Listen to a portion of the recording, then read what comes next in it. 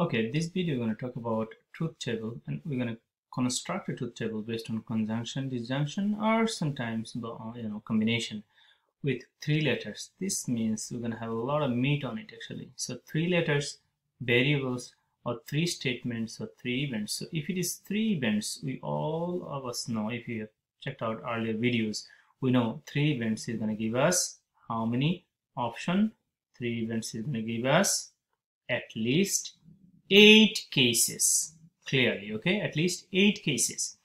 Now what are the 8 cases? Let me show you the 8 cases here. Okay, so 8 cases is going to be just like that. Okay, so these are the 8 cases here. Okay, now if I look into here on this one, this is the fish actually is given, or this is basically question, a concern here. We are going to construct a truth table based on this. Well, there might not be a space here.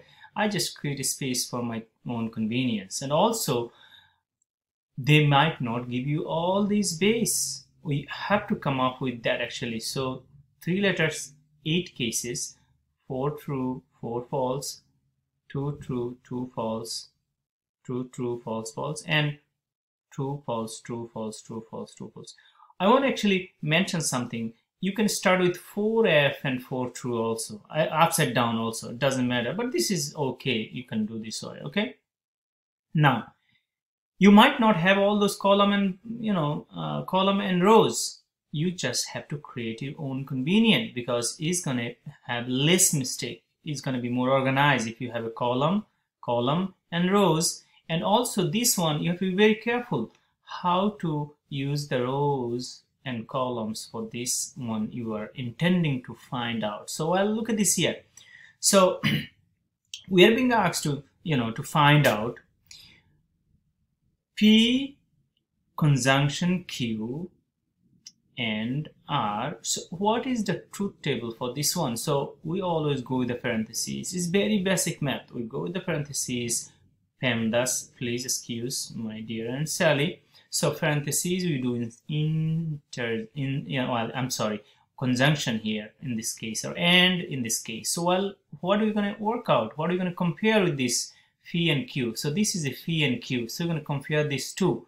So once we compare these two, remember this is and, means if both of them are true, is happening simultaneously, then it is true. Otherwise it is going to be false. So clearly true, true, well, by now you know is going to be what? True, true is going to be true.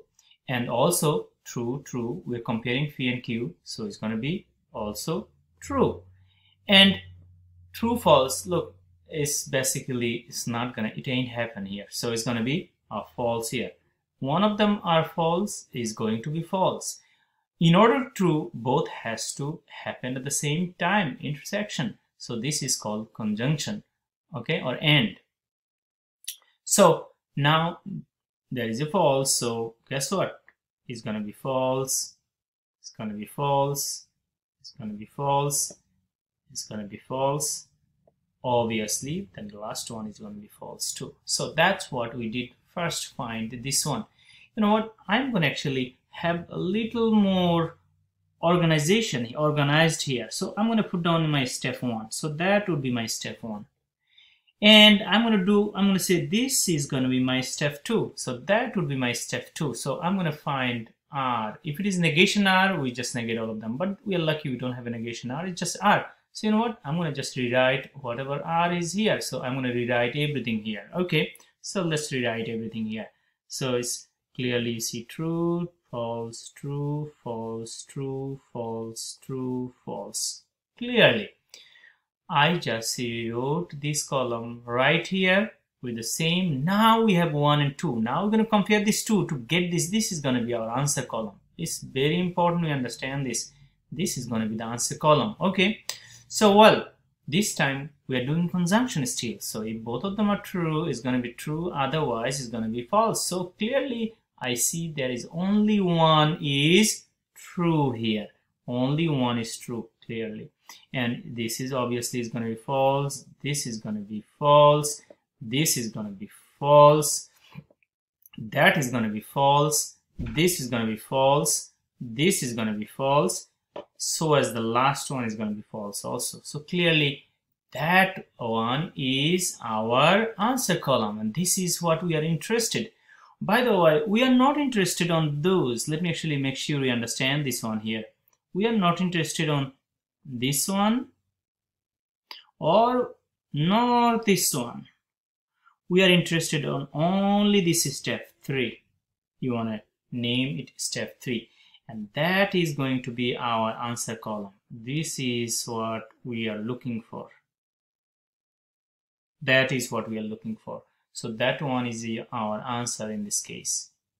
Okay, so let's move into the next one. So what is the next one? Next one is basically same thing, but this time you have disjunction and conjunction. So you have both of them actually. So again, I just put down the new column here based on, I just have a space, so I can put down the truth value here, and also this 2 is going to come one truth value. I just put that down here. Okay. Or if this is negation, I would open up another column here, but this is not negation, so I'm fine. Okay, so first thing we do inside a parentheses, that's always true. So this is going to be my first one here. So I'm going to put down that is my step 1.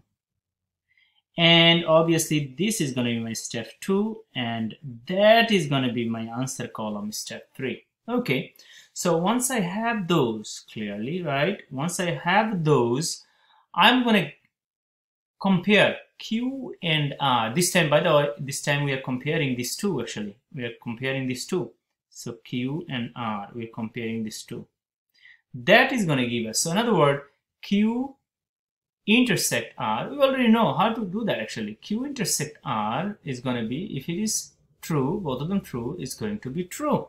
So that is what actually we have to come up with. Okay, so this is going to be true clearly. Okay, and this is going to be, we compare this, so it's going to be false. That is going to be also false. That is going to be also false. That is going to be also true. Why? Because both of them are true here. Okay, and that is going to be false here, and that is going to be false, so as this one is going to be false. So I have this column here. Now this is first step. Second step, we write the phi column. So I'm going to rewrite the phi column here. Okay, so this is going to be true, true, true, true, again false, false, false, false. Okay, good. Now we are trying to get the answer column. Here you go. That is the one we are looking for. So this is what we are interested on actually. Okay, this is the answer column. We call it answer column. So while this time is or, if any one is true, the statement is going to be true. Okay, I do this or I do that.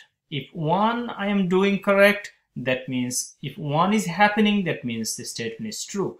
So in this case, true, true is going to be true. True, false is true. Why is true? Because this is true. And this is going to be true. Okay. And that is going to be also true. Now this is going to be also true. And that is not going to happen because both of them are false. So as this one is false, so as this one is false. So that is our answer column here. Okay. So I can put down, this is going to be my answer column here. That is the answer column.